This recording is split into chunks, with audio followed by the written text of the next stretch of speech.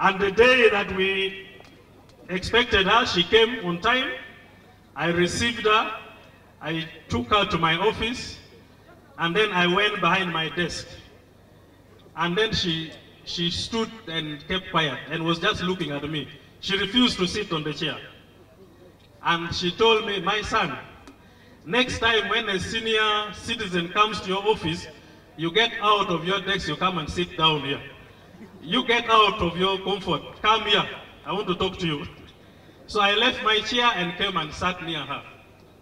The second incident, which was very unfortunate, was that somebody rang me that he is still talking to his mother, you call later, and put the phone down. And again told me, next time when a senior citizen is in front of you, don't answer your phone. I sat and looked at her tat and I was like, I'm learning something. So she has been a mentor.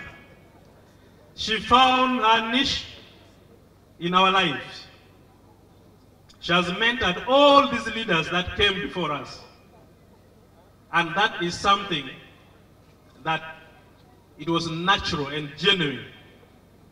She spoke to all the members of parliament personally on their family issues, financial issues, and being good leaders. All these issues.